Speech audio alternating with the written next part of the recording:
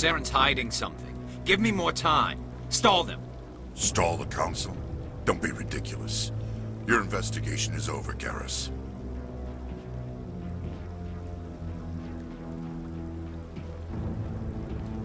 Commander Shepard, Garrus Vicarian. I was the officer in charge of the C-Sec investigation into Saren. Who were you just talking to? That was Executor Palin, head of Citadel Security, my boss. He'll be presenting my findings on Saren to the Council. Sounds like you really want to bring him down. I don't trust him. Something about him rubs me the wrong way. But he's a Spectre. Everything he touches is classified. I can't find any hard evidence. I think the Council's ready for us, Commander. Good luck, Shepard. Maybe they'll listen to you.